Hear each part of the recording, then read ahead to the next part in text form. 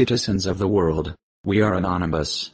It has come to light that several cases of kidnapping of anonymous individuals were caused by unknown federal officials.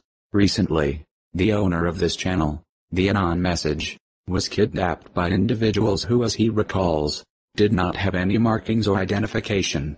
He initially suspected them to be high-ranking federal agents. As the ANON message recalls, the individuals allegedly took him, drugged him and threw him in what appeared to be a black van.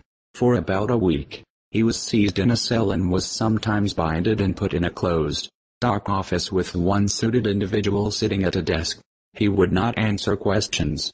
A week later he was released and gained consciousness at the outskirts of town.